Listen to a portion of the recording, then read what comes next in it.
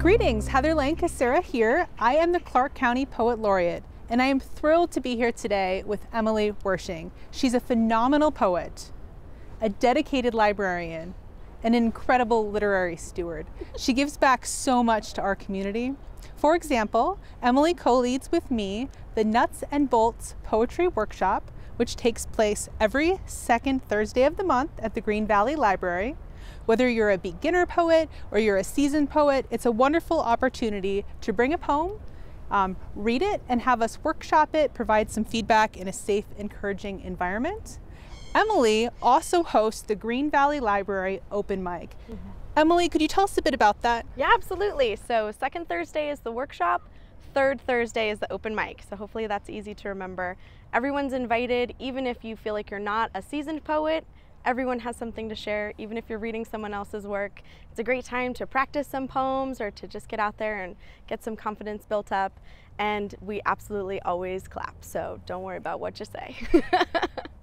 So today I'm really excited because Emilee is going to read a poem for us. This poem was first published by 300 Days of Sun. Thank you, Emilee. Awesome. Which is the Nevada State College Literary Journal. I had the absolute honor of serving as the faculty advisor for this issue.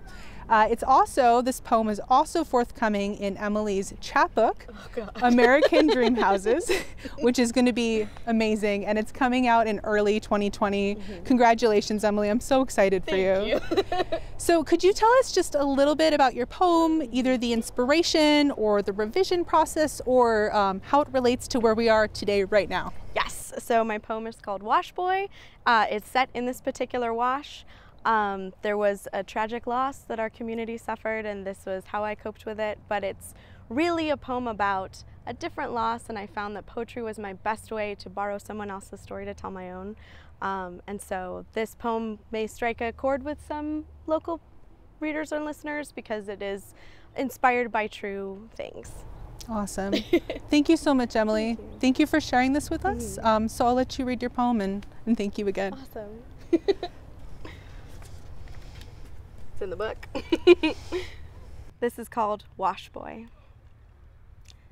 In another life, I was a pedigree swimmer, a backstroke champion, a slippery gill.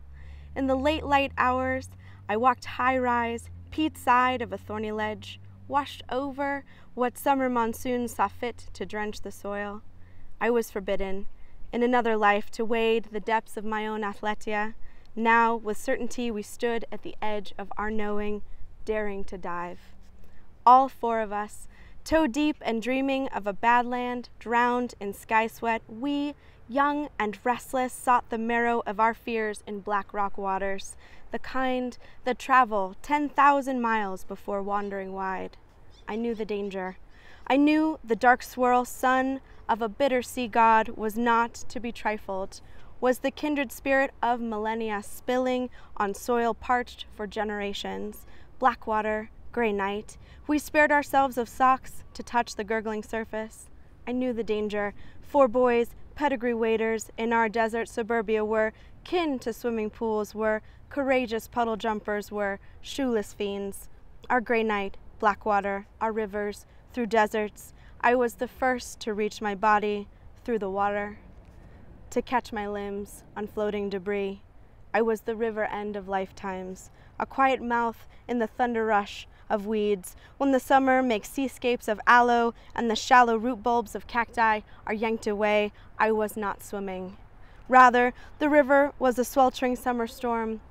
I watched my body bob about the chicken wire fences, the redundant plastic bottles, the cast-off rubber shoes. I was not swimming. I was the silt of an evening rainwake, the violent passage of my soul. The underbrush was hush with hope, but I was not the champion of drain waves. No Poseidon's son, no God. I was not swimming through the pipeline where my shoeless feet wore sod. I was the river, a temporary feast for red dust, panhandled, drenched, and downed, where the water was relentless, where my bare-boned body drowned. Thank you. Oh, thank you so much for reading that moving poem Thank for you us. for letting me share. Yeah, thank you for being here, Emilee. And thank you for joining us for poetry.